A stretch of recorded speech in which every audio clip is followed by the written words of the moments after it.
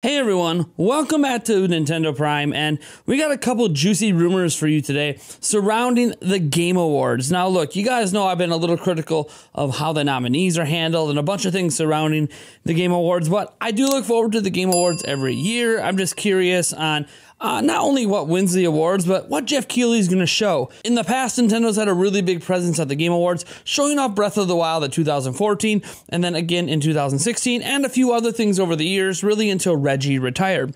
Once Reggie Fils-Aimé retired, who had a really good relationship with Jeff Keighley, we haven't really had Nintendo have a presence there besides winning some awards and having Doug Bowser go on stage to do so. But things, I think, are changing, and we have a couple rumors here, a couple things to discuss around this, because it does appear Nintendo is going to be taking this year's Game Awards a bit more seriously and unveiling new things. Now, the first thing is maybe the biggest expectation, the most likely expectation, and that is that the Mario movie is going to have a new trailer at the Game Awards. Now look, we already know a 90-second trailer has been already graded by the ratings board and is ready to go to be released at any time. So we already know there's a new trailer ready to go. We just don't know when it's going to come out. Well, there was a Twitter account that dealt with movie leaks that for some reason I can't find right now. I should have made this video at the time when I found the tweet, but it's whatever.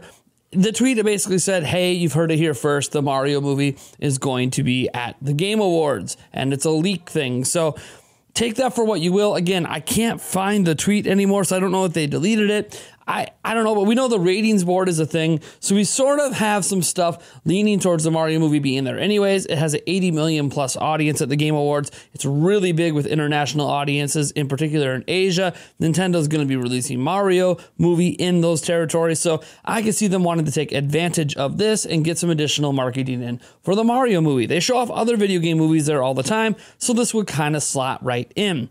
Now, the other more interesting rumor for many of us deals with The Legend of Zelda Tears of the Kingdom. Now, Tears of the Kingdom is up for an award this year, most anticipated game, and I've gone on record saying that, hey, if Nintendo wins most anticipated game with Tears of the Kingdom, that Tears of the Kingdom would then get a trailer, because it would kind of make sense to build up the hype for Tears of the Kingdom by winning this award, and then you drop a trailer and we already have a release date and the hype cycle kind of begins. So you drop a trailer now, maybe we don't see the game again until the next Nintendo Direct, probably in February, but still it would just kind of continue the hype train for a game we already have a release date for. It would make sense, but that was obviously just speculation. Well, I have some little birdies talking out there, some anonymous sources that I can't really detail too much because that's the whole point, they're anonymous, sort of telling me to expect Nintendo to have a couple big things at the Game Awards. Now, that doesn't mean that it's going to be Zelda, but to me, a couple big things really lines up with Mario movie trailer and Tears of the Kingdom trailer. Again, that's my speculation on the second one. The first one, there actually was someone else saying that, and we have evidence with a trailer already being approved by the ratings board. So that's sort of where we're sitting, where Mario movie and Tears of the Kingdom, by my expectation, is going to end up being shown at the Game Awards. And look, I don't know if that's going to make the Game Awards a really good show or a better show or a show that you guys want to tune into. But what I do know is it does excite me, because I do want to see more of the Mario movie, naturally, and I do want to see more of Tears of the Kingdom. In fact, some are hoping, and I hope beyond all hope that this is true, that the Game Awards will feature the first ever gameplay for Tears of the Kingdom, where we actually get raw gameplay trailer instead of like pre-sliced, cut together stuff that we've gotten so far. And the expectation for that exists because the first ever time we saw raw gameplay, or just, gameplay in general for Breath of the Wild, was at the Game Awards 2014. So it kind of would feel appropriate to sort of repeat the past and show us that raw gameplay. And maybe Nintendo feels like a big reason that Zelda blew up is because they had it at the Game Awards. So maybe Zelda in particular is that one franchise Nintendo goes, hey, Zelda and Game Awards, that works. That's the audience. We need to drop it there. They can argue maybe Mario or Kirby or Xenoblade or others, maybe this isn't the right audience, but Zelda, proven. They showed it at the Game Awards 2014 and then again in 2016. Game blew up in 2017.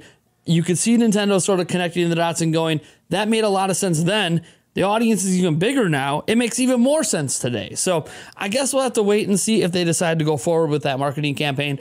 But I think also with the sour taste in their mouth after, you know, Pokemon, even though Pokemon Scarlet and Violet is selling like gangbusters, obviously there's a lot of backlash over those games. It would be good for them to end the year on a positive note, and showing the Mario movie and showing Tears of the Kingdom again is definitely one way to remind people, hey, maybe you weren't impressed with this, but look what we have coming, both in cinema and on Switch. So I think that we are in for a treat. I know that kind of overshadows Fire Emblem Engage in January, but I think they have plenty of time to still market Fire Emblem Engage. They're actually marketing it all the time, releasing trailers and updates for those that aren't paying any attention. So Fire Emblem Engage is banging already in its cycle for release.